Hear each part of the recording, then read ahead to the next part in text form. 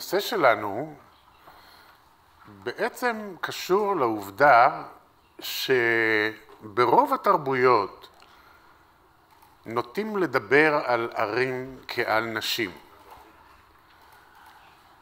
גם פריז היא בדרך כלל אישה, וגם רומא היא בדרך כלל אישה, וגם מוסקבה. אבל בעברית, כמו עוד כמה לשונות, אתם יודעים, כל דבר, כל עצם, הוא או זכר או נקבה. כלומר, אי אפשר לדבר על דברים בעברית בלי מיניות. זה הוביל את המשוררת המודרניסטית העברית הגדולה לומר שהעברית היא שפה סקס מניאקית.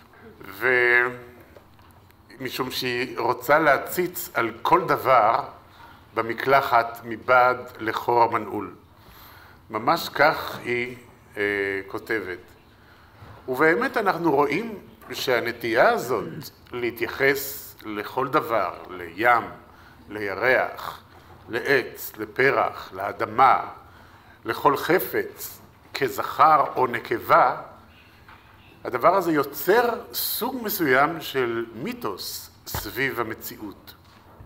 אתם יודעים למשל שבתנ"ך המילה לירח היא בזכר, היא המילה ירח, ואילו בשכבה הלשונית המאוחרת יותר של חז"ל, המילה היא לבנה. כלומר, זאת אותה מילה כמו לונה, שזה בנקבה. כלומר, הירח התהפך בין התנ"ך והספרות שבאה אחריו. אנחנו נעסוק כאן בספרות מודרנית יותר, לא ממש מודרנית. היצירה הראשונה שניגע בה היא יצירה גדולה מאוד בספרות האיטלקית, אבל היא נוגעת חזק מאוד לענייננו. מדובר ביצירה ירושלים המשוחררת של המשורר האיטלקי הגדול טורקוואטו טאסו. היצירה הזאת נכתבה במאה ה-16. מהדורתה הראשונה הייתה ב-1575. דבר המפתיע כל כך ביצירה הזאת הוא שהיא מקשרת את סיפור המסעי הצלב, מסעי הצלב הראשונים, המסע הראשון, באיזושהי צורה היא מקשרת את זה לסיפור של אודיסאוס. כלומר, טאסו רצה למדל, אם אפשר לומר, את הסיפור הנוצרי המאוחר, ההיסטורי הקרוב לו פחות או יותר, לאפוס היווני הקלאסי. והוא נותן למסע גם מושגים מאוד דומים למושגים של הומרוס. אבל הוא משלב בסיפור הזה סיפורים חדשים מאוד מאוד מוזרים. הוא מלביש את הסיפור על ההיסטוריה הידועה לו, על מסע הצלב, והוא משלב בתוכו סיפורים בדויים משלו, שנמצאים בתוך המסע הזה. והדבר שאנחנו נקרא הוא סיפור על האביר, אחד ממנהיגי מסע הצלב, טנקרד, שהוא הגיע אל המסע הזה מסיציליה, והדבר שטאסו הוסיף לסיפור זה סיפור אהבה בינו לבין אישה יפה מאוד שהוא פגש עוד בתחילת הדרך בדרום איטליה, ביער, ושמה הוא קלורינדה. הם התאהבו זה בזה, והוא סיפר לה שהוא הולך לצאת למסע הגדול הזה, לכבוש את ירושלים מידי המוסלמים, ולהחזיר אותה אל הנצרות. זהו השחרור זה השחרור שעליו מדבר טאסו בכותרת, ירושלים המשוחררת. עכשיו מתחיל הסיפור של טאסו, שהוא לא לקוח מן ההיסטוריה, והוא מתחיל לעניין אותנו יותר. האהבה הזאת בין טנקרד הגיבור וקלורינדה ממשיכה בדרך מפתיעה. קלורינדה, כדי לפגוש אותו בשנית, מחליטה לנסוע לירושלים ולפגוש אותו שם. וכדי לפגוש אותו באופן לגמרי בטוח, היא הופכת לחיילת. אבל היא מפספסת את הצבא. היא מתגייסת לצבא הסרצנים. והופכת את עצמה לחייל גבר.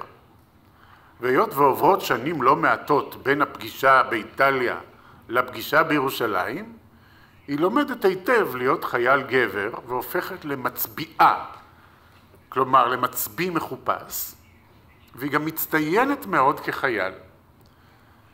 ואז מגיע יום אחד, כשהצלבנים כבר בירושלים, ואתם יודעים, זה היה להם מאוד קשה להגיע לירושלים, וכשהגיעו לירושלים הם לא הצליחו לגרד אפילו את החומות שלה.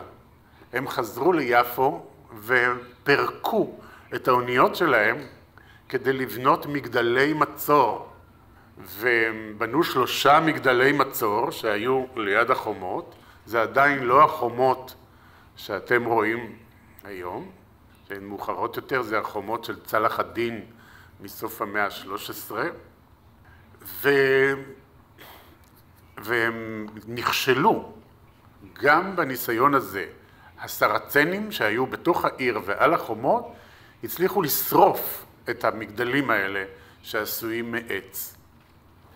ואז מגיע יום אחד, טנקרד מטייל על סוסו מסביב לחומה, וגם קלורינדה מטיילת בחוץ מסביב לחומה, אלא ששניהם ארוזים, אם אפשר לומר, מצופים לגמרי בשריון.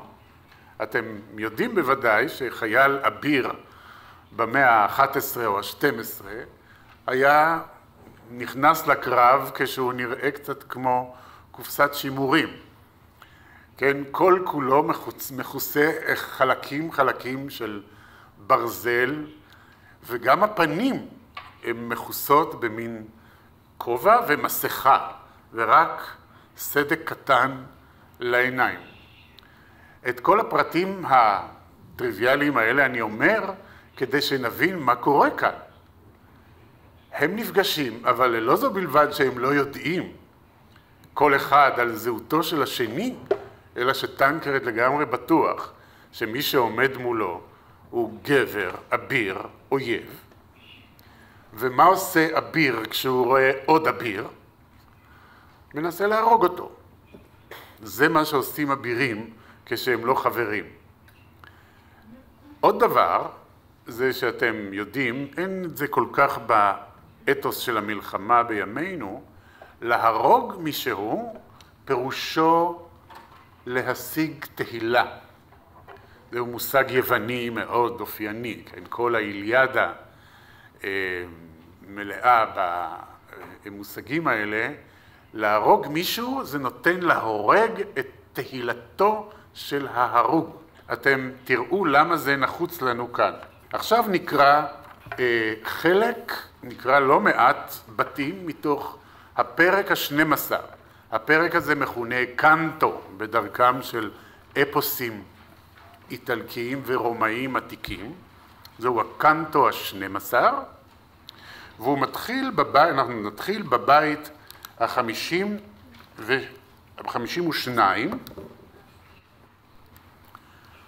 והוא מתחיל מיד בהחלטה של טנקרד להילחם בחייל האביר שעומד מולו. אני אקרא את זה בעברית, ואתם תראו את זה ברוסית מול עיניכם. הוא רצה לנסותה בקרב, כי חשבה לגבר, יריב ראוי לגבורתו. היא הולכת בשביל המתפתל במדרון, תרה אחר שער לבוא בעדו אל העיר. הוא עקב בשקיקה אחריה, ולפני שהשיגה, הרעיש שריונו והיא פנתה וקראה. אתה, מה תביא כי נחפזת כל כך? והוא עונה, קרב ומוות. קרב ומוות תקבל, אמרה היא, אם זאת תבקש, עומדת מולו בלי פחד. טנקרד, הרואה את אויבו על רגליו, ירד גם הוא מן הסוס, ושניהם אוחזים מתחתם החדה משחיזים גאוותם ומציתים מיבתם, בוחנים זה את זה, דומים לשני שברים יוקדים בזעם. עכשיו בית אחד נורא יפה שלא שייך לסיפור, שבו פונה המשורר אל הלילה ואל השכחה, שזה המדיום שמתוכו האומן מוציא את הסיפור, מתוך החושך. אתם זוכרים אולי את הצייר האיטלקי הגדול בן הדור ההוא קרוואג'ו, שבו אצלו הכל נמצא בתוך החושך, והאומן בא עם האור של הראייה שלו וחושף למעננו את הסיפור. כך זה גם כאן. זה בית מאוד יפה, ותסלחו לי שהוא לא שייך לסיפור, זה פשוט נהדר. הו לילה, שבחיקך חשוך והעמוק, ובחיק השכחה חבוק מעשה כה אדיר, היעל השמש הזוהר לתיאטרון מלא עם רב. אנא, הנח לי לרושמו, ובשלווה לתארו ולשולחו אלה ימים יבואו. הנח לה לתהילתם שתמשיך ותשרוד, ומצבת עולם לחשכתך תזרח בתפארתם. ומן ההמשך אנחנו מבינים שהלילה והשכחה הסכימו, עכשיו הוא ממשיך לתאר. הם לא הסתירו עוד ולא הכחישו את תאוותם. לא בפאר היו מעיניהם, גם לא באומנות הלחימה. הדו-קרב אינו יפה, נכון או מרהיב.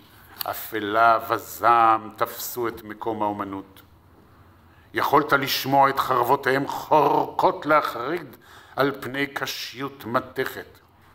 במקור יש כאן אונומטופאות. אתם יודעים מה זה? קשקוש ורעש של מלחמה. רגליהם קבועות וידיהם בלבד זזות, אף יבחין על השף, אף פריצה לריק. כלימה גוררת חלון אלי נקמה, והנקמה מלבה את החרפה, וכך עוד כוח, עוד ועוד נוסף אל המכות. מרגע לרגע הקרב מתהדק ונסגר, ואין עוד טעם להניף חרבות. בניצב ומקים, ברוע אטום, מוחצים מגן אל מגן, קסדה בקסדה. 3 פעמים, בזרועות חשוקות, הקיף האביר את הגבירה, ו3 פעמים התירה עצמה מצוות חיבוקיו, חיבוקי אויב אכזר, לא חיבוקי אוהב. חוזרים הם אל החרב, צובעים את להבם בשלל פצעים, עד שבסוף תשושים ומתנשפים, הם נפרדים, ולאחר עמל ופרך שוב נושמים. האחד מביט בחברו, משעין עלי חרבו את מסע גופו, דמו ניגר. אחרון הכוכבים אוסף קרניו בפני השחר הניצת במזרח. טנקרד רואה דם אויבו נוזל, ואת גופו שלו שלם כמעט. הוא חוגג ונמלא גאווה. עכשיו מוסיף טסו, רוחנו הנועלת, שהבל פי פורטונה יטטה לכל רוח. פורטונה זאת אלת המזל. איש אומלל, על מה זה תחגוג? הו, כמה דמעות את ניצחונך יציפו, כמה אומללה תהיה תרועתך. אוקיינוס של דמעות עיניך ישלמו, אם חי תיוותר, בעבור כל טיפה של דם. כך שותקים ודרוכים, נחו כמעה הניצים שטופי הדם, עד כי טנקרד שבר את השקט, דיבר למען יגלה האחר לו את שמו. הלא חבל שמעשה גבורה שכזה יחוסה בשתיקה, אך גורלותינו הסותרים מנעו מאיתנו תשועות.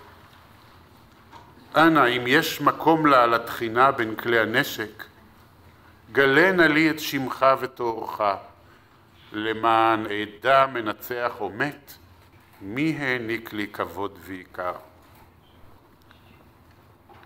והגבירה האיומה משיבה. לשווא תשאל, כי הנוהג אוסר כל גילוי, אהיה אשר אהיה. רואה אתה את אחד מבין השניים ששרפו את מגדל המצור הגדול. לשם הדברים בער בו טנקרד בחרון. ראה שעה בה דיברת, דברך כמו שתיקתך, מורים לי, הו ברבר, לנקום. זעם חוזר ללבבם ודוחק בתשושים אלי קרב, הו קרב פרא, בנוס התבונה ובמותו של הכוח, בא במקומם הטירוף ומסעיר מלחמה. הו איזה שסע כה עמוק ורחב, בשריון ובבשר, פוערת החרב בכל אשר תבליח. אם לא פרחו הזחיים, היה זה רק משום הזעם, הכובלם אלי חזה. אני פוסח לבית 64.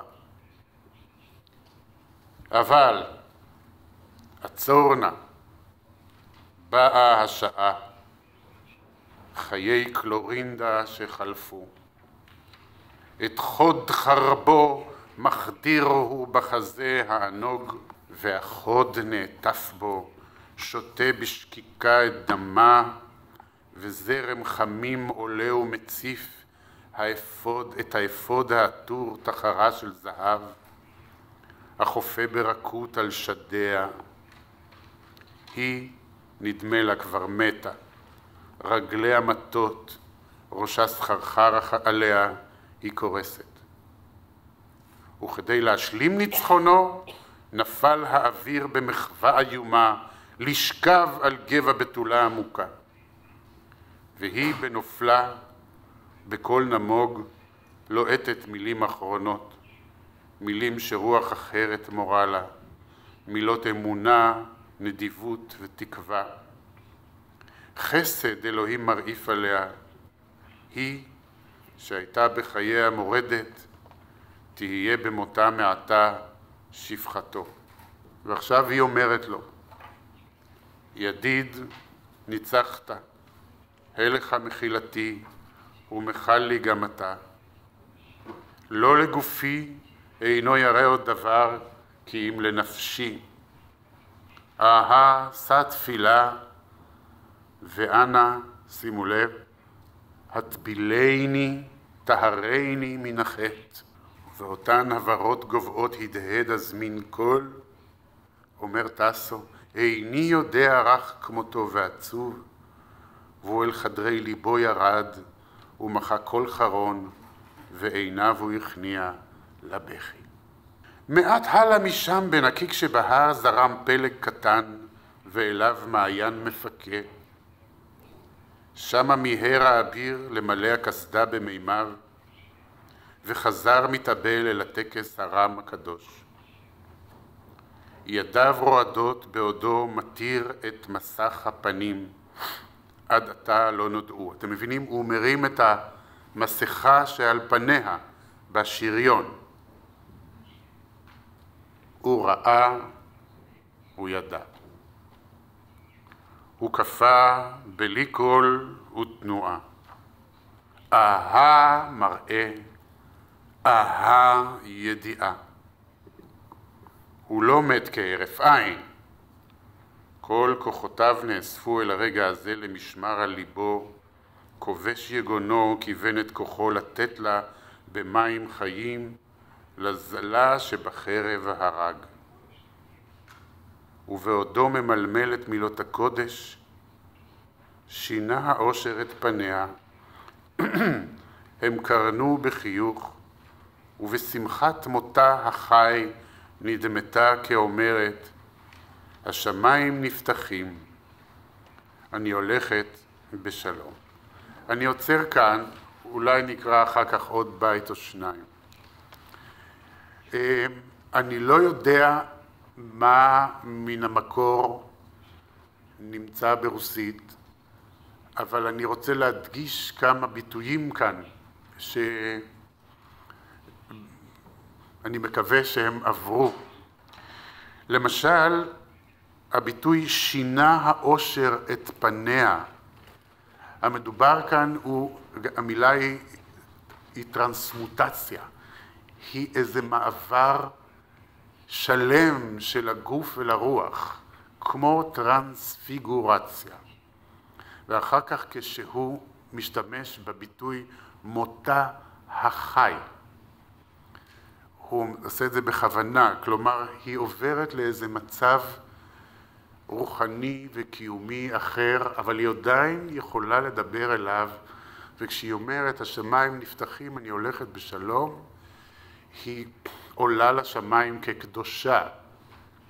בפרק מאוחר יותר הוא חולם שהוא רואה אותה יושבת בין הקדושים סביב מרים הבתולה בשמיים. עכשיו אני מתאר לעצמי שהרגשתם יפה מאוד שטסו יוצר קשר עמוק, חזק מאוד, בין הדו-קרב, המלחמה, לבין ארוס, לבין מיניות.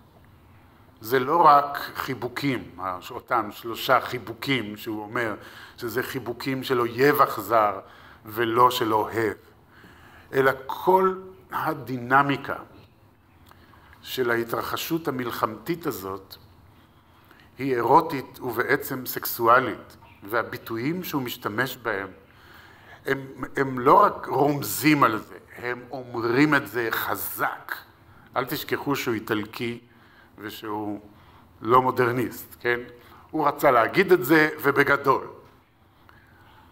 אבל יותר מזה, הוא עושה את זה גם בדרך שבה הוא חושף בכל פעם לא רק כמה דומה הקרב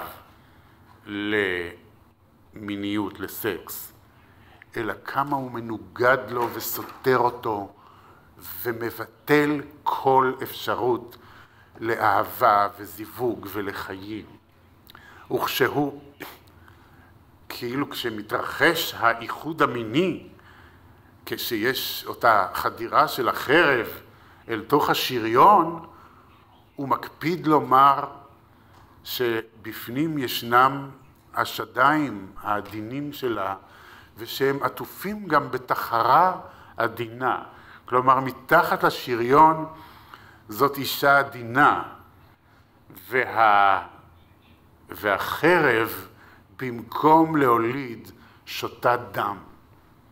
כלומר, זה מאוד בוטה, מאוד, כמו שאתם שמים לב, זאת אסתטיקה ברוקית.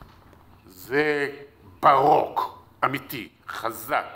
הוא עוסק בגוף, הוא עוסק ביצר, והוא עוסק בחלקים האפלים של הנפש האנושית.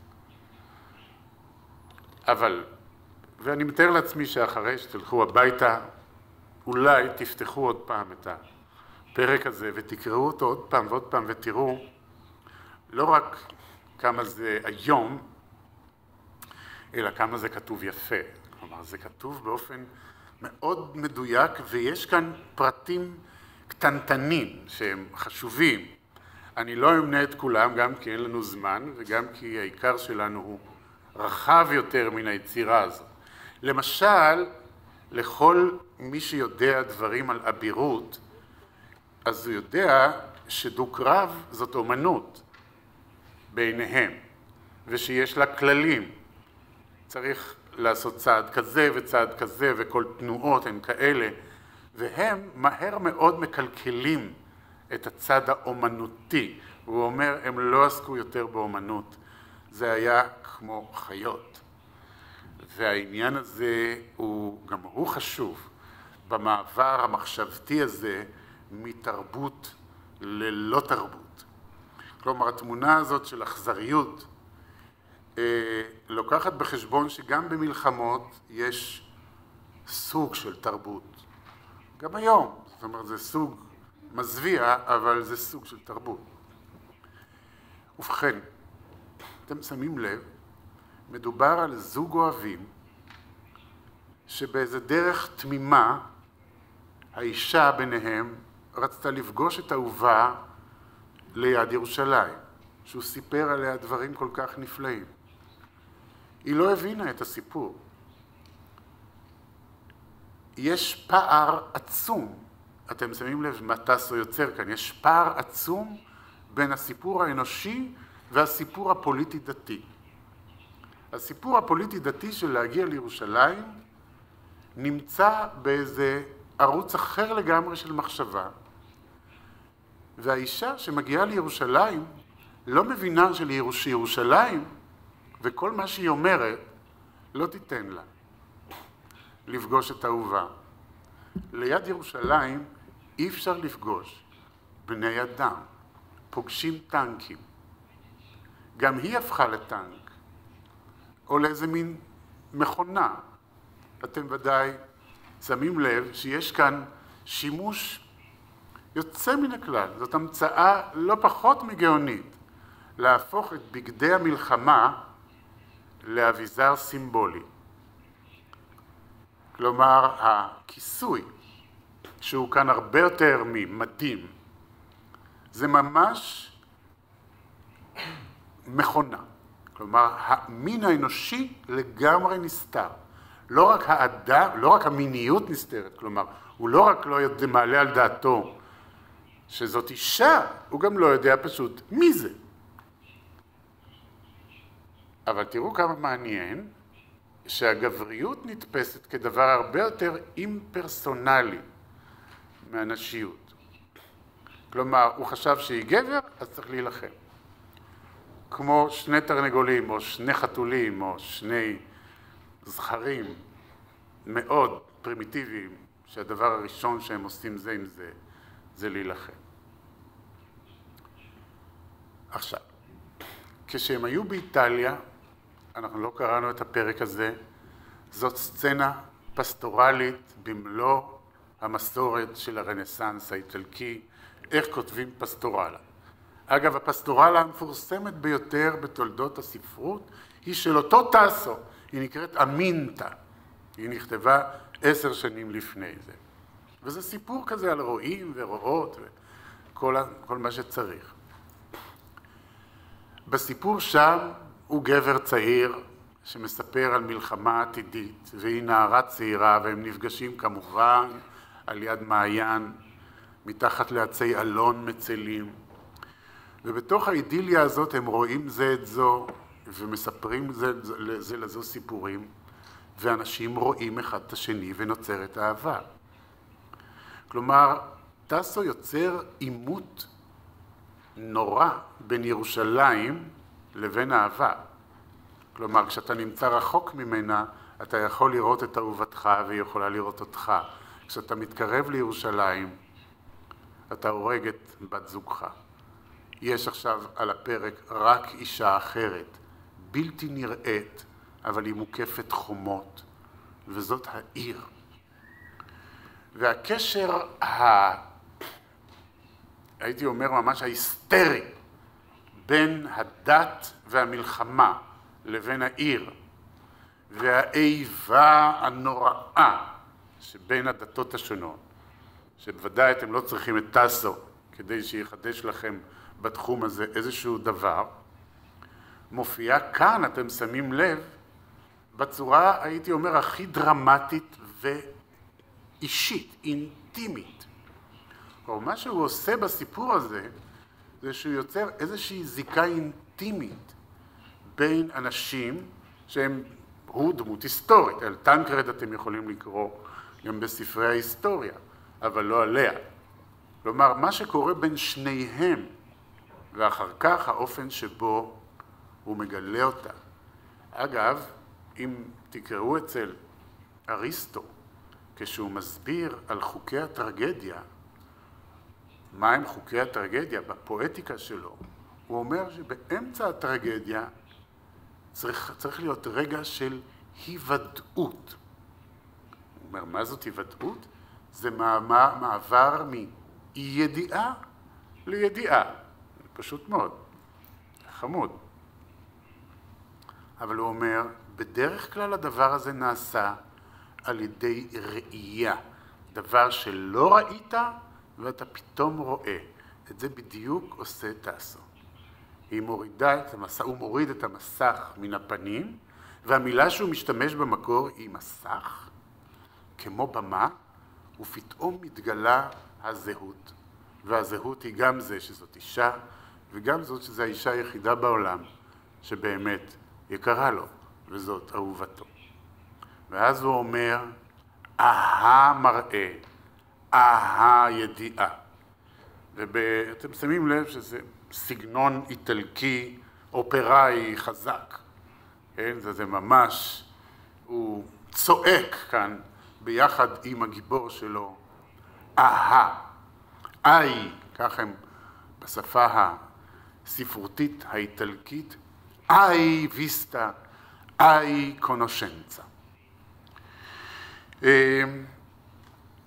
אתם שמים לב שהדיבור על ירושלים כאן נעשה לא בדרך אלגורית גלויה, כמו במגילת איכה. ירושלים נמצאת כאן, אבל הגיבורים שייכים או לא שייכים אליה, והשייכות אליה מומחשת באמצעות השריון. כמו מין חללית, אם היא מתקרבת קרוב מדי אל איזשהו כוכב, והיא יכולה להישרף מזה, כך הם, כשהם מתקרבים יותר מדי אל העיר, הם מצטפים בברזל. וכך הם פוגשים אחד את השני, ארוזים בתוך שריון. הסיפור הנוצרי החשוב הזה היה ידוע לכל המשוררים העבריים. באיזשהו אופן הסיפור הזה, קודם כל הוא תורגם, אתם יודעים, לכל שפה רצינית. שמעתי מסימון שלרוסית זה תורגם למעלה מ-40 פעם. וזה לא מקרה, רק היום טסו נשכח קצת. במאה ה-18 וה-19 הוא היה משהו מאוד מאוד נוכח, יש עליו אופרות ודרמות, יש דרמה מאוד יפה של גוטה עליו שנקראת טסו, פואמה סימפונית של ליסט. ודרך ההשפעה הזאת אנחנו מוצאים חלקים שלו בכל מיני יצירות, ועכשיו אנחנו נעבור לספרות העברית המודרנית, שנכתבה כבר בתוך ההקשר הציוני, אם כי הקשר שלה אל הציונות הוא לא לגמרי פשוט ולא חד משמעי. אני רוצה לפתוח ביצירתו של עגנון, אחר כך לקרוא יצירה של ברנר, שתי יצירות של ברנר, ואחר כך נחזור לעגנון. היצירה של עגנון היא קטע מתוך תמול שלשום. הפרק הזה נקרא כלים שבורים. הרומן תמול שלשום מספר את סיפורה של העלייה השנייה בתוך סיפורה של הציונות. אתם יודעים, ישנן שורה של עליות. הראשונה הייתה בשנות ה-80 של המאה ה-19, העלייה השנייה מ-1904 עד 1918 בערך, שלישית ב-1919 וכן הלאה. העלייה השנייה היא עלייה שהייתה מאוד חשובה לגבי הסופר הגדול ש"י עגנון, משום שהוא בעצמו הגיע לארץ בעלייה הזאת ב-1908 מגליציה. העלייה הזאת הייתה מאופיינת בכך שרובה היו יוצאי רוסיה, חלקם פולין, ורובם היו סטודנטים או תלמידי תיכון בשלב מאוחר של הלימודים ותחילת החיים הבוגרים שלהם.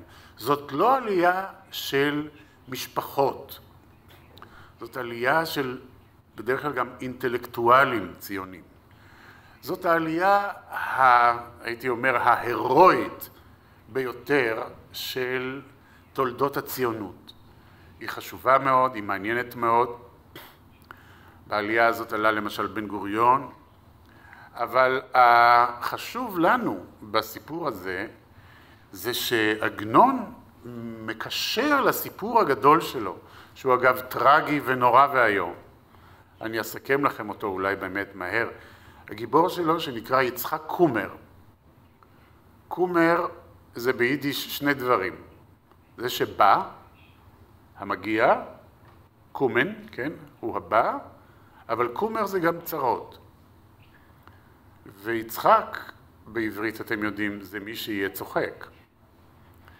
ולכן יש קשר קצת אירוני בין שם המשפחה שלו ושמו. ובכן, הוא מנסה להיות חלוץ, חקלאי, בארץ ישראל, בפתח תקווה, אבל הוא לא מצליח, משום שהעיקרים היהודים בארץ נותנים את העבודה שלהם בשדות לפועלים ערביים. למה? כי הם זולים יותר. ועל ידי זה אנשי העלייה השנייה לא מצליחים למצוא כאן עבודה, והם גוועים ברעב. זה אגב די נכון. היה. יצחק עובר לירושלים, ומחליט להיכנס בחזרה אל העולם היהודי הישן של 100 שערים, והוא נושא לאישה את ביתו של אחד האנשים הפנאטיים ביותר ב100 שערים, אבל גם כותב, והוא עובד כצבא, כמי שצובע קירות ושלטים. אז הוא פוגש כלב, וכותב עליו כלב משוגע. מן המגע הזה עם הכלב מתחיל סיפור סוריאליסטי מאוד מעניין, שבו גם הכלב הוא גיבור של הספר, ואתם קוראים דפים רבים שהם מנקודת ראותו של כלב. בסופו של הסיפור הכלב נושך את הגיבור והוא מת. בשנים האחרונות שם יש בצורת ומגפה בירושלים, ורק כשמת הגיבור יורדים גשמים, וירושלים נגאלת מן המגפה והבצורת. הסיפור המזעזע והאבסורדי הזה הוא מאוד מאוד מרשים. זאת אחת היצירות הכבירות של הספרות העברית החדשה, והיא גם מאוד מאוד פסימית. יש בה משהו מאוד קודר על עתידה של הציונות כאידיאל קיומי וכרצון לחדש את פניה של היהדות. על כל פנים, בדיוק באמצע הספר, כלומר אם תעשו לספר מין מבחן כזה של לפתוח אותו באמצע, כמו שתי כנפיים או משהו של פרי, אתם תגלו את הפרק הזה, את התיאור הזה של הכותל המערבי. עכשיו, אתם לא צריכים אותי כדי לדעת שהכותל המערבי זה המקום הקדוש, שהוא ציון. הוא המקום שמבטא את הריכוז הגבוה ביותר של ארץ ישראל בארץ ישראל. זה המקום שסביבו הרעיון הציוני עומד. זה הציון שבציון. אבל אנחנו גם יודעים לא פחות מזה שזהו קיר, לא רק מין סוללה, אתם יודעים, זה אפילו לא קיר של בית המקדש, זאת סוללה שהחזיקה את ההר, כן? אבל זה בכל אופן חלק מבית המקדש. והמקום הסימבולי הזה הוא המקום הקדוש היהודי. הוא הציון שבירושלים. ויש בו סוג טרגי מאוד של קדושה, שלא נראית כמו הקדושה הנוצרית או המוסלמית. אין בו לא זהב ולא, אני יודע, כמרונות כבירים, אלא אבנים עתיקות ושברים. אבל עוד דבר, וזה חשוב לסצנה הזאת, עד מלחמת ששת הימים, עד 1967, הגיעו אל הכותל בסמטה ארוכה שירדה מלמעלה רחוב השלשלת, וזאת הסמטה שמתוארת כאן עכשיו, זה פתוח, השטח הזה. ובכן, כלים שבורים. על גב כל מעלה ממעלות האבן שבדרך לכותל המערבי, מוטלים קטעי קטעים של עניים, חיגרים וסומים, קטועי זרוע ובלויי רגל, תפוחי צוואר ונפוחי כפן וצמוקי לב, ושאר בעלי מומים ולקויי איברים, קטעי בני אדם, שיוצרה מניחם באמצע מלאכתו, ולא השלים יצירתם. וכשהניחם, הניח ידו עליהם וריבה עינוייהם, או שהשלים יצירתם ופגעה בהם מידת הדין. וכל מעלה שנמוכה מחברתה, צרתה למעלה מחברתה. משירדת כל המעלות הללו, אתה רואה צרור של סמרטוטים.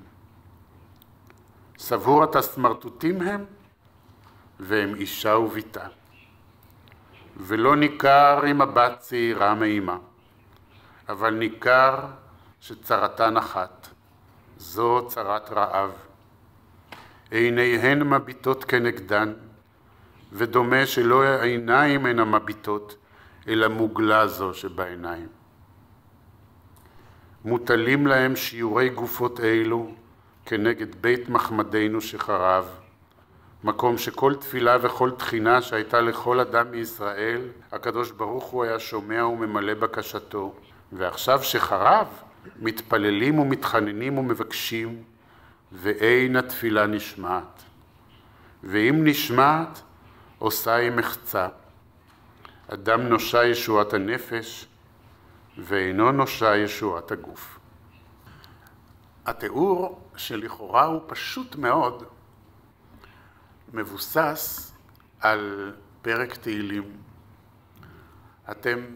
אני לא יודע איזו מילה ברוסית היא המילה מעלה, שהיא מדרגה.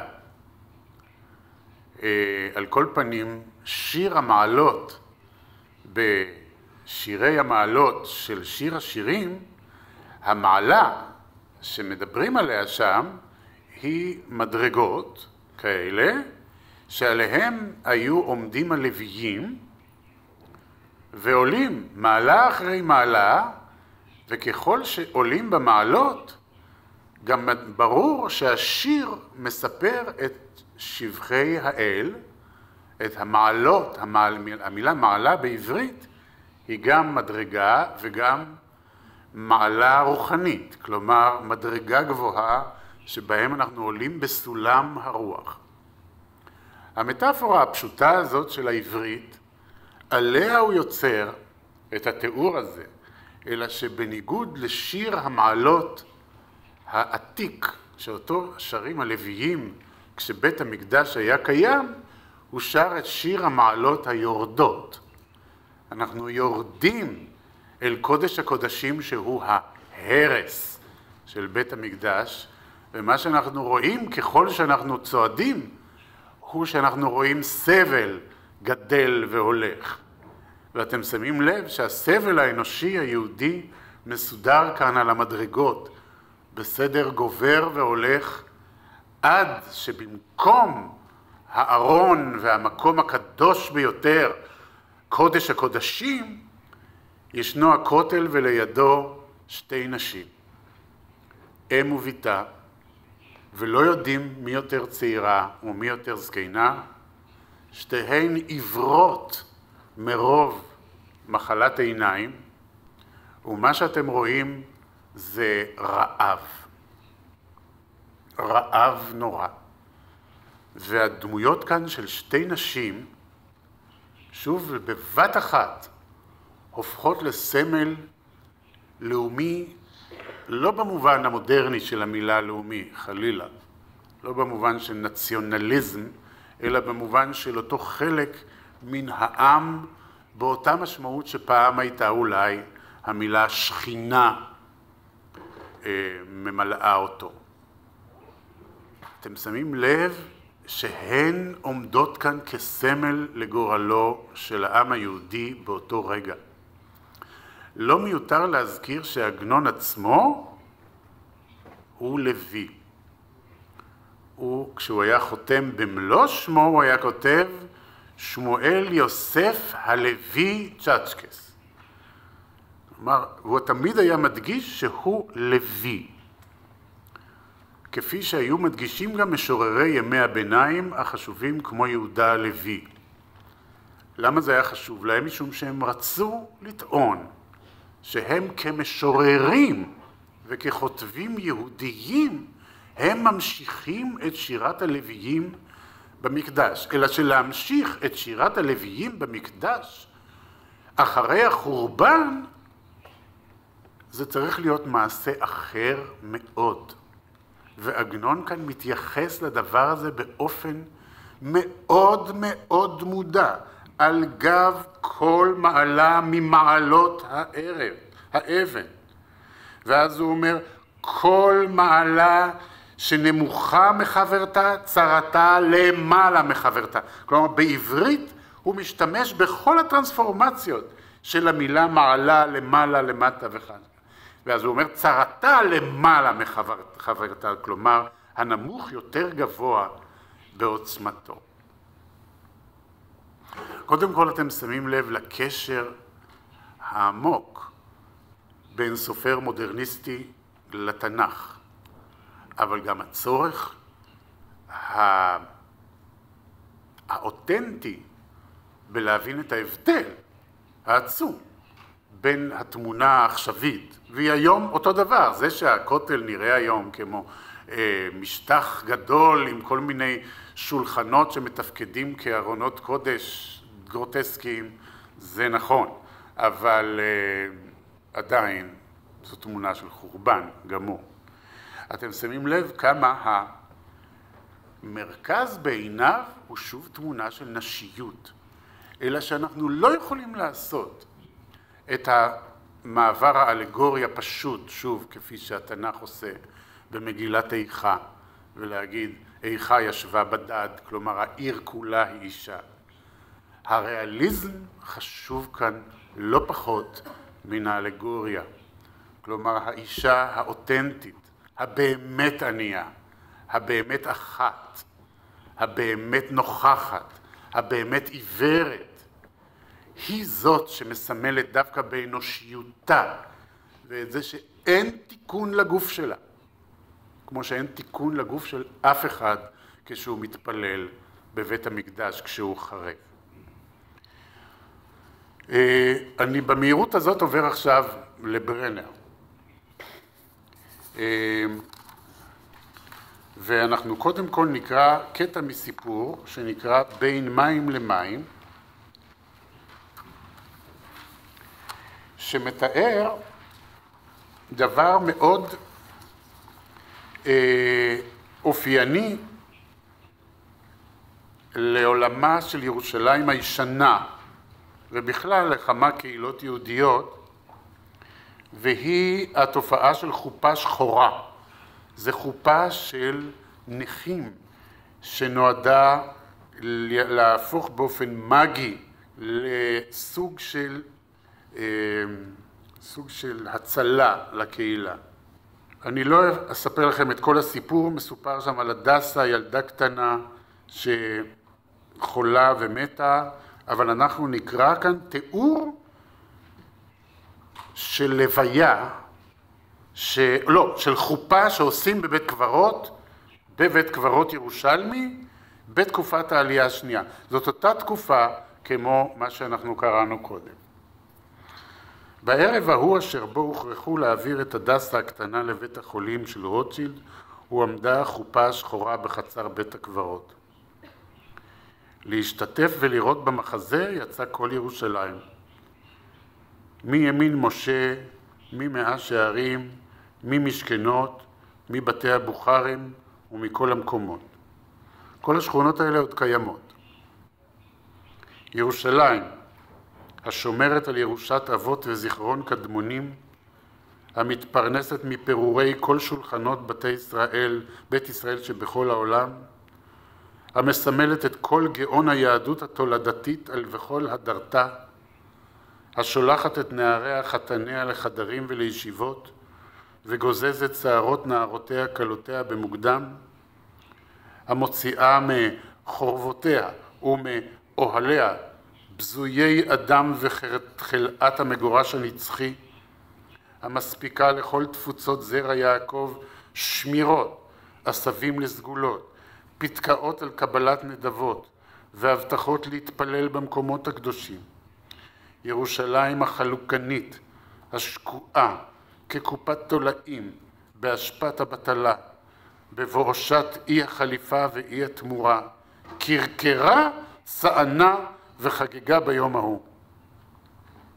היו קהל רב גונים, מכל העדות ומכל הכוללים, גברים בתחתונים לבנים, בסנדלים ופוזמקאות, בחלטים מנומרים ובאבנטים רחבים, ילדים דקים כקסמים ובעלי זנבי פאות ארוכים, מתנועעים, נשים משוקצות ועושות רושם של מכשפות, אשר כישרון הכישוף שר מעליהן, בתולות דדניות וכן הלאה. אני רק אקפוץ טיפה אל העמוד הבא, שבו הוא גם מזכיר שהיו גם כמה נוצרים סקרנים.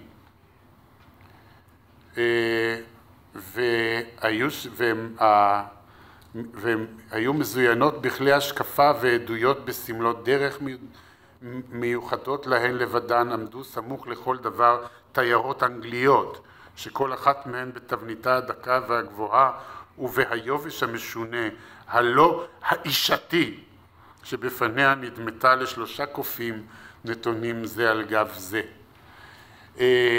אני עוצר כאן. אתם בוודאי שמים לב שהדובר כאן הוא מאוד ביקורתי לגבי מה אנחנו פוגשים כאן. וכאן אנחנו פוגשים את האנשה, את הפרסוניפיקציה האופיינית לכל ערי העולם, כפי שאנחנו פוגשים אותן בתרבות, כשהוא אומר, ירושלים החלוקנית השקועה כקופת תולעים בהשפעת הבטלה. כלומר, זאת לא אלגוריה, אלא קודם בא תיאור שמחלק אותה באופן סוציולוגי לכל מיני עניים מכוערים וקבצנים וכל מיני שנוררים, ואחר כך באה הכללה מטאפורית. היא שקועה כקופת תולעים בהשפעת הבטלה. זהו הדיבור הציוני המודרני מול ההתיישבות האורתודוקסית המסורתית של ירושלים, שכידוע לא התפרנסה בכוחות עצמה עד אז, במידה מסוימת גם אחר כך, אבל הנקודה העקרונית כאן היא שהדובר פשוט שונא את זה. ואנחנו פוגשים בספרות העברית החדשה גם אצל עגנון וגם אצל ברנר ולא מעט התייחסויות אל ירושלים המסורתית דווקא, כאל המקום המנוון, הרקוב והמכוער ביותר בארץ הזאת. וזה אגב, נסמך על עדויות די ריאליסטיות. קודם כל, גם היום אני מוכרח להגיד, יש לה חלקים יפים לירושלים. אני אגב ירושלמי ואני מאוד אוהב את ירושלים. אבל צריך לראות שהיא לא כולה נורא יפה. רק כמה חלקים. אבל זה לא הנקודה. אתם יודעים שבסוף המאה ה-19 ובתחילת המאה ה-20 היו כאן שורה של סופרים ומשוררים. מרק טוויין, פלובר וגוגול.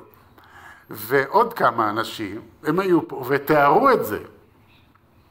וכל התיאורים שלהם, של ירושלים, זה דבר פשוט נורא. קודם כל, אי אפשר היה כמעט להיכנס אליה מרוב הסירחון. זאת הייתה עיר מוזנחת בפאתי האימפריה האוסמנית. לאוסמנים לא היה שום עניין במקום הזה שלא יביא שום תועלת כלכלית רצינית. היא הייתה רק מקום קדוש, והקדושה לבדה יצרה בהרבה מובנים, בכל ההקשרים בירושלים, ניוון, דגנרציה. לא היה כאן שום יצירה רצינית. אגב, גם מבחינה ארכיטקטונית, חוץ מהמקדש המוסלמי, אין כאן בשום דבר מה להתגאות. אני מקווה ששמתם לב לזה. הכנסיות היותר יפות לא נמצאות כאן, וגם לא בתי הכנסת. לכן, כשעגנון חושב שסוף הציונות זה להיכנס בחזרה למאה שערים, הוא בפירוש חושב שזה הכוח של ירושלים כנוכחות תרבותית, ששואבת אל תוכה אל תוך רגרסיה ודגנרציה. אנחנו נקרא עכשיו עוד קטע של ברנר, שמתחיל במילים ירושלים. כל פעם הוא מתחיל במילה ירושלים. אתם רואים את זה? זה בעמוד 11 שלכם. ירושלים, עמה צעיר לנפשו ועלתה הייתה בעיניו. חנות קודש זו שהכל מוצג בה לראווה. התליז קודש זה שהקדושה נמכרת בה בונקייה. זקנה בלה זו שלא ידעה מעולם בושת. שכל ערכה היה תמיד במה שהגידו אחרים עליה. ירושלים, הניד הצעיר בשפתיו הסדוקות. הלא עיר כזאת היא מן הנמנע שם, באיזו מארצות המערב או ארצות הצפון. אותן הארצות עם יושביהן העמלים, האמיצים, הבונים. הלא עיר כזו התלויה רובה ככולה על הבטלה ועל החלומות המסקרים, ואשר ממנה תצא חנופה, כזב וניבול, יהודי ולא יהודי, לכל העמים. הלא עיר כזו מקומה רק במזרח הבטל, המנומר, הנמס בזוהמתו, שהבלי ימי קדם התלויים עליו, הימה כל תפארתו. ירושלים בלה הצעיר את רוקו, עיר שרובה יהודים ואיזו יהודים, החוליה היותר רבה של השלשלת. הבריאה היהודית התאוותנית, שאין בה טיפת דם וקורטוב של כוח למלא תאוותה. הבריאה שאינה מסוגלת למלא בעצמה אף צורך אחד מצורכיה ההכרחיים. הבריאה החשבנית והפקחנית עד כדי זיהום. הנעדרת כל רגש אהבה לאיזה מקום שהוא בכדור הארץ. הבריאה שאינה יודעת משום עבודה אנושית. המלאה הזיות של פירי אדם, ויחד עם זה רחוקה מכל משאת נפש. השפלה עד לידי מצב של תולעה נרמסה, והגאוותנית עד כדי מדרגה של חסיד בלוי המלקק שיריים. זהו. אתם יודעים מה זה שיריים? בסעודה חסידית הצדיק יושב וזורק חתיכות של אוכל אל מתחת לשולחן, והחסידים רצים למטה ואוספים את החתיכות האלה כי זה קדוש, כי אלה חתיכות אוכל קדושות. זה באמת מנהג חסידי, אבל לא כל אחד חושב שזה נפלא. ואתם שמים לב איזו עמדה יש בסיפור הזה. זה לא העמדה של ברנר עצמו, אלא זה עמדה של דובר צעיר ציוני, אבל זה לא רחוק ממה שברנר עצמו חושב. אני רוצה להבליט כאן כמה משפטים מבריקים, והראשון בהם זה זקנה בלה זו שלא ידעה מעולם בושת, שכל ערכה היה תמיד במה שהגידו אחרים עליה. הנקודה על ירושלים זה שכולם מדברים עליה, היא לא עשתה בשביל זה כלום. ואתם שמים לב שכאן היא לגמרי בצורה של דמות כמו במגילת איכה, אלא שכאן היא מופיעה לא כאישה, אלא כזקנה בלה, ובעצם מין זונה. או בהמשך, המקום הזה שהוא כולו שקר, שהבלי ימי קדם תלויים עליו הם הכל תפארתו. כלומר, כל מה שבא מן העולם העתיק, כלומר סיפורו של דוד וסיפורו של שלמה וכל הסיפורים האלה, אחר כך סיפורו של ישו, ואחר כך סיפורו של מוחמד והסוס שלו בורק, זה בעיניו הבלי ימי קדם, כלומר אגדות. כלומר, זה הדבר היחיד שהוא תפארתה של ירושלים. אין לה שום דבר, באותו זמן בוודאי, אני לא יודע אם היום יש, אבל ודאי לא היה אז, שום דבר שהוא חדש יותר מאשר האגדות הקדמוניות האלה. והדבר האחרון זה שהיא סמל לאי עבודה, לאי היכולת של אדם להביא את צרכיו ההכרחיים. וזאת ביקורת על הציביליזציה היהודית כפי שהציונות ראתה אותה. שלא ראתה אף פעם את עצמה כדבר שצריך באמת לפרנס את עצמו, ובעיקר את אותו חלק אורתודוקסי בתוכה, שחשב שחובה על אחרים לפרנס אותו.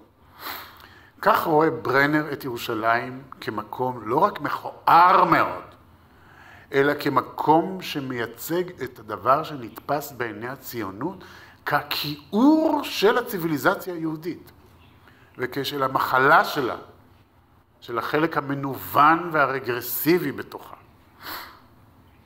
עכשיו אנחנו חוזרים לעגנון, ועכשיו לחלק אחר לגמרי, בעל נימה אחרת לגמרי, הרבה הרבה יותר אולי אנושית ומרגשת.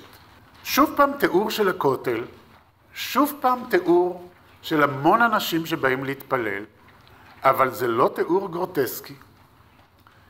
המדובר הוא על שנת 1929, בחודשים שהקדימו, אתם יודעים מהם המאורעות.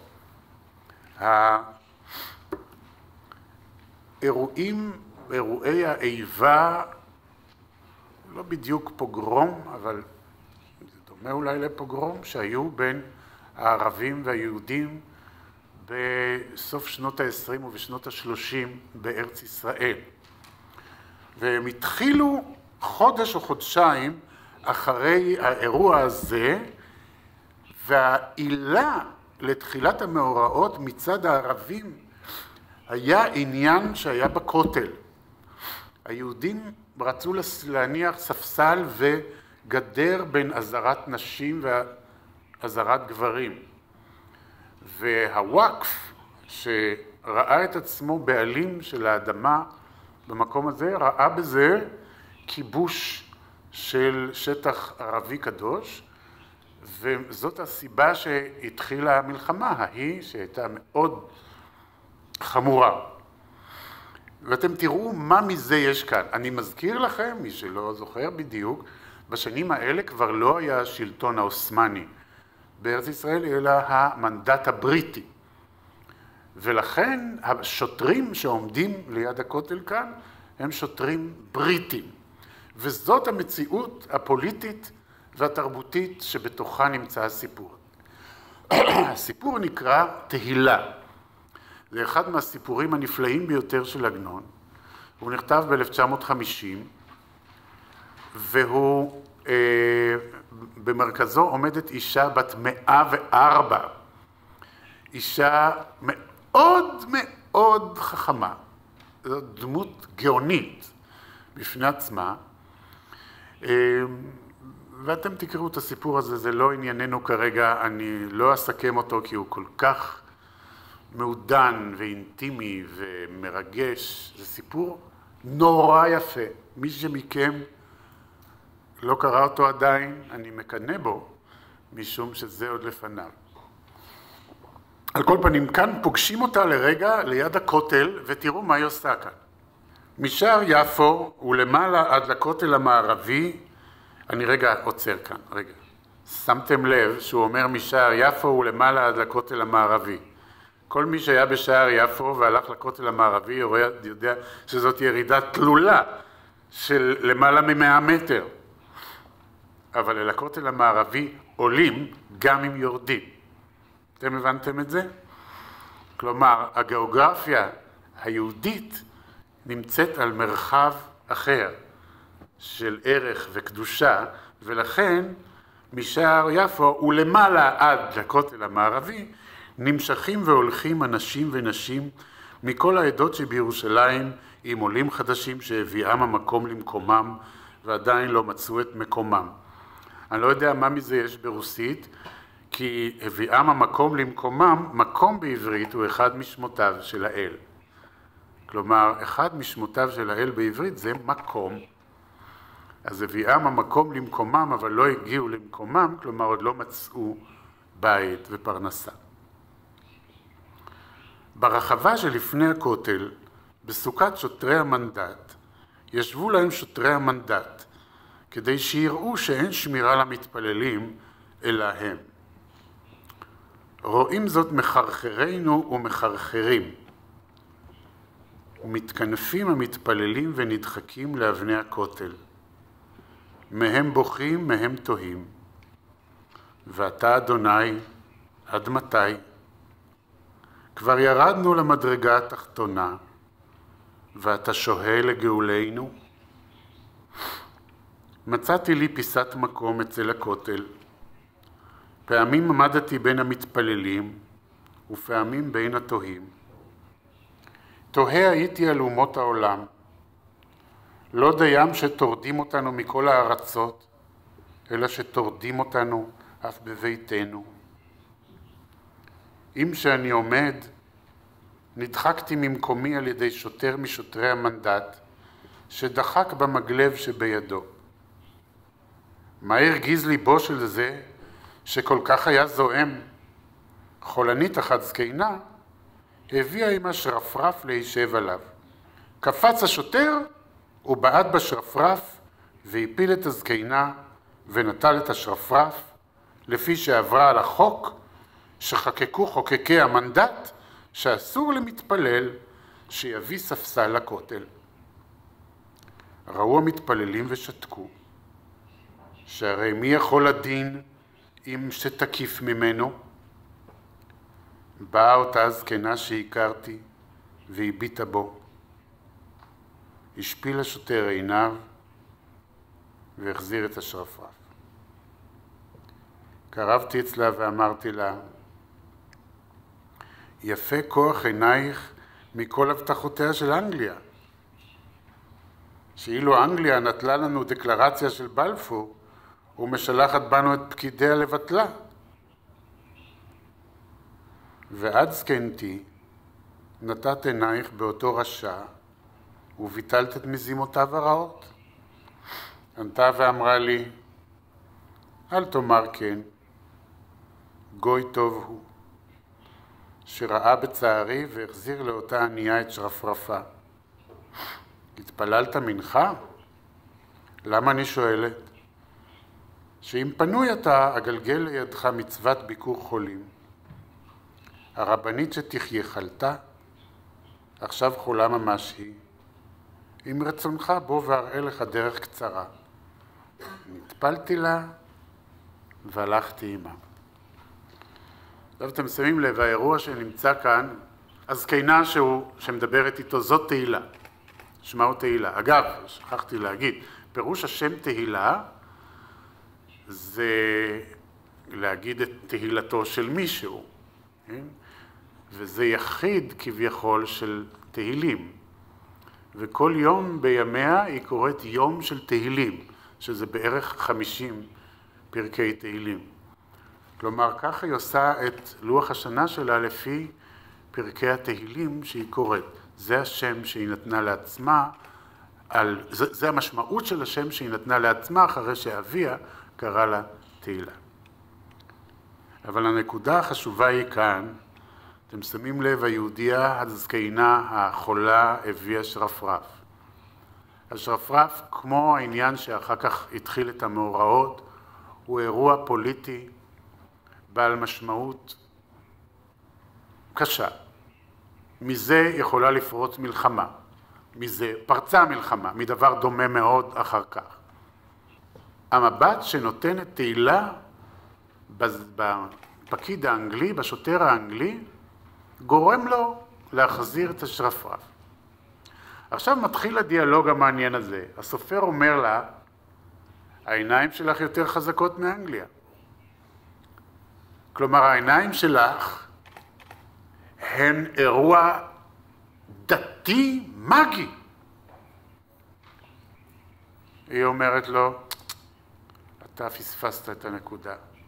המישור שבו מתרחשת העלילה ביני לבין האנגלי הוא ריאליסטי והוא אנושי והוא אינטימי. אני הסתכלתי עליו הוא במקרה איש טוב, הוא ראה אותי, החזיר את הספסל. אל תעשה מזה מגיה אפוקליפטית, אלוהית. אנחנו בני אדם, יכול להיות שגם שוטר אנגלי הוא בן אדם, זה המישור שבו אנחנו יכולים לעשות משהו. הוא הסתכל עליי, ראה בצערי, החזיר לה את הספסל. עכשיו היא שואלת אותו שאלה, התפללת מנחה? הוא עונה לה? היא גם לא מעניין אותה התשובה. בוא, יש דבר יותר חשוב מלהתפלל מנחה בכותל, יש אישה זקנה חולה. ועכשיו היא באמת חולה, אז בוא. כלומר, אתם שמתם לב, היא מאוד יהודיה, אבל היא נותנת ליהדות שלה משמעות מתוכה, מאוד מאוד מעניינת. עכשיו, תהילה וירושלים זה דבר הרבה יותר מעניין מאשר האלגוריה של ברנר. זאת אישה אותנטית. אגב, יש לי ידידה שטוענת שהיא מכירה בדיוק מי זאת הייתה, אבל זאת שאלה אחרת. הוא יוצר דמות אמינה, מעניינת מאוד, אינטליגנטית, מבריקה, שבה אנחנו רואים את הפער העצום בין היחיד והפוליטיקה, אבל גם את הקשר המעניין שהאינטימיות האנושית יוצרת מתחת לפוליטיקה. הייתי אומר שכאן אנחנו מוצאים את ירושלים כאירוע של חיים. חיים יהודיים, אותנטיים, שהם מעבר לשאלות הגדולות, בדיוק ההפך מתעשו. בדיוק ההפך מלהתלבש בשריון, אלא להוריד שריון. אתה רואה את האנגלי הזה, הוא ראה את העיניים שלי, אני ראיתי את העיניים שלו, יצרנו קשר, אפשר לעשות את זה. עכשיו, האפשרות לעשות את זה, עצם הדבר הזה, את זה מביא עגנון אל הכותל. אתם מבינים? לעשות את זה סתם ברחוב, אפשר גם בתל אביב או בחדרה. להביא את זה לכותל, פירושו, לשים את זה בתוך הקודש הקודשים של הפוליטיקה. כלומר, זה המקום שבו הורגים אחד את השני ממש. עד היום, ואולי עוד הרבה דורות. זה המקום שבו הוא מפעיל מבט אחר. לא שלא, אתם שמים לב, הוא האידיוט. שאומר לה, יותר חזקה מאנגליה. היא אמרה, לא יותר חזקה מאף אנגליה. הנקודה היא אחרת לגמרי. עכשיו, אני חושב שכאן אנחנו מקבלים את הקשר בין נשיות וירושלים, שבו הייתי אומר, ירושלים מקבלת איזשהו הוד אנושי, שאין לה משלה על ידי ההיסטוריה שלה, אלא דווקא על ידי החיים האותנטיים בתוכה. זאת אפשרות שבה חיים אותנטיים חדשים בתוך העיר יכולים לתת לה ערך. בואו נקרא עכשיו עוד תמונה אלגורית לסיום, שבה אנחנו נסיים את הדיבור על ירושלים היום, וזאת תמונה של סיפור מאוד מעניין של עגנון, שהוא כתב לפני מלחמת ששת הימים, ובו הוא מתאר מן הזיכרון טיול בתוך ירושלים העתיקה, כפי שהוא זוכר את זה מהתקופה שבה הוא היה, נכון, תודה. עכשיו, אלה שני קטעים לא המשכיים בדיוק מפרק מתוך סיפור שנקרא לפנים מן החומה.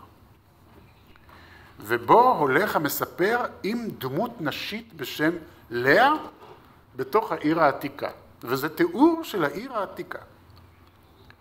עכשיו הוא מתאר את חברתו לאה. רגליה קלות וכל עקוב לפניה כמישור.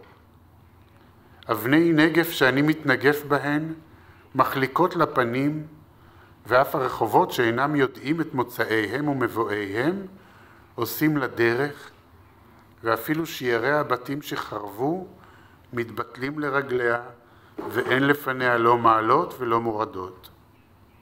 בקיאה עליה בעיר שעשתה בה את ימי נעוריה, ועדיין ימי שבטה כאן לפנים מן החומה, חזק בה וניכר שאילו מיטב ימיה היו. מהלכת ללאה עמי בעיר, מרובע לרובע ומרחוב לרחוב. ידה אוחזת בסמלתה הארוכה, שמגעת עד למטה מרגליה, ושולי הסמלה נגררים עד לאדמה ולא על האדמה, שמגבהת ליה את הסמלה מקצת משהו למעלה מן האדמה. עכשיו אני פוסח על 2 שורות. לאה, אתם רואים? לאה, כמו שאמרתי, עשתה את ימי נעוריה לפנים מן החומה. ומכרת כל מקום ומקום וכל אבן ואבן. על אבן אחת שיחקה בבובות, ועל אבן אחת חקק לאביה צורות אותיות לשון הקודש, כשהתחילה לומדת תורה, שיחידה היא לאביה. לפיכך היה מחזיק למלמדים טובים ללמדת תורה, אבל את האותיות הראשונות חקק הוא לה באצבעו על האבנים. ואף אני מכיר מקצת מן המקומות שבעיר לפנים מן החומה. לא כלאה בת ירושלים שעשתה עם אביה את מיטב ימי נעוריה בעיר לפנים מן החומה, שבית גדול היה לאביה בעיר לפנים מן החומה, ובו הייתה יושבת עם אביה, ואני הרי בחוץ על הארץ נולדתי. אלא שכבר לפני 7 שמיטות עליתי לירושלים, וקבעתי את דירתי בירושלים, וראיתי את ירושלים באבלה ובמסוסה, בחום ובקור, ובגשם ובסופה, בשבתות ובימים טובים, בימות החמסינים, שהכל מתחבאים בבתיהם מפני הרוח האטומה, ובלילות האפלים, שהכל מבקשים בהם שינה. לא היה יום שלא הייתי בעיר, ולא היה מקום שלא הייתי שם. חוץ מאותם המקומות, שאין אדם מישראל נכנס לשם. מקום אחד משום שגזרנו על עצמנו שלא להיכנס לשם, ומקום אחד שגזרו עלינו אחרים שלא לבוא לשם, עד לאותו היום שנתנבא עליו יחזקאל בסימן ל"ו פסוק כ"ה, כלומר הגאולה. עכשיו בואו נראה רגע מה יש כאן, זה דבר מאוד מעניין. שמתם לב שכשהיא הולכת, כל עקוב לפניה כמישור. אני מקווה שאתם שמים לב שזה בנוי על הפסוק המפורסם מישעיהו, כן? והיה יעקב למישור, הפסוק שמתאר את אחרית הימים. כלומר, היא נמצאת באיזשהו ממד, באיזושהי ספירה על זמנית.